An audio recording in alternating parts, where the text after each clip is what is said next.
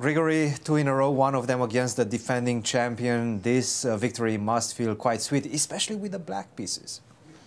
Yeah, feels great. Didn't expect it to happen, and especially so quickly. So. Especially because it felt like out of the opening, sure, you equalized, but it didn't feel like you were going to get much more than that. And yet the game at some point ended in a couple of moves. We missed it. We were like, okay, what happened here? It was a draw? Yeah, like what exactly you happened? see, you're rated by computers, so your feeling is different. So yes.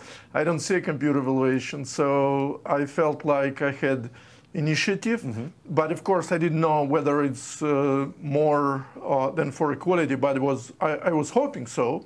And you could notice right before I played the final combination, I started repeating moves. So I was very seriously considering just taking a draw by repetition. But then I saw this idea, which happened in the game, and which I did not expect to happen. I saw this variation, but I was sure, he's not going to move the knight from d2. He had other moves, and I thought it's going to be. And just before we get to that point, I think this was a crucial moment when you took on d4 and you decided to break with d5. How did you come to this conclusion? What was your assessment? Tell us a bit about this position. Obviously, I felt like my development advantage is very important. I have 3 minor pieces developed versus his only 1. So as the concept goes, when you have development advantage, open position up. So I try to go for a pawn break, to trade pawns and open position up. I also emphasize, while teaching, activity is much more important than pawn weaknesses. I didn't care about the pawn on e6.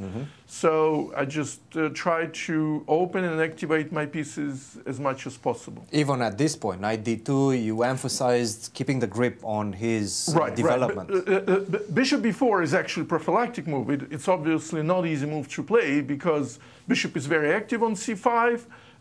But he's about to complete his development with knight e4, and I absolutely have to stop this move. Yeah. Even at the expense of a pawn. Very nicely assessed, I have to say. Rook to e4, king to h8, another good prophylactic move. Right. Queen to b3, knight to d3, and this was the moment, probably rook to g4 was the only way for him to maintain some sort of a balance in the position. Not an easy move to make. Very difficult. I didn't see this move, and I'm sure he didn't see Where this are you move. going with the rook? Right. Typical computer move, looks like just a bad move. But I guess now, after you told me, I see certain logic behind this move, because the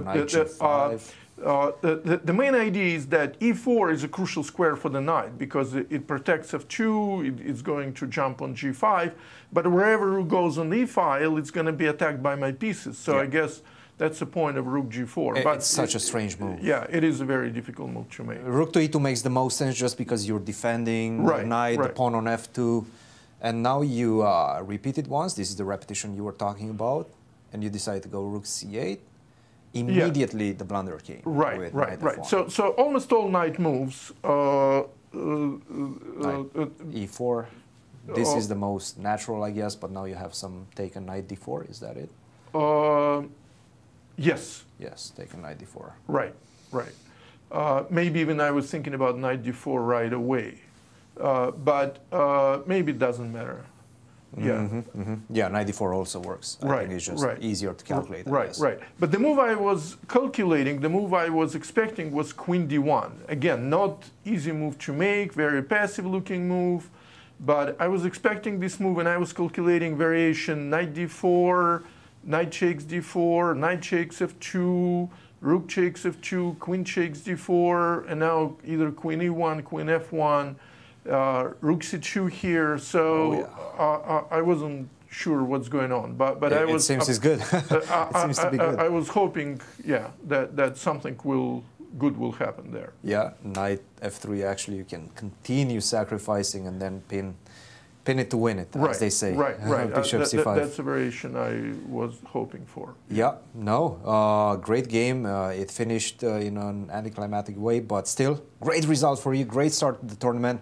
Gregory, congratulations. Thank you. Yes, sir. Any questions? Congratulations too, Gregory. Very nice start. And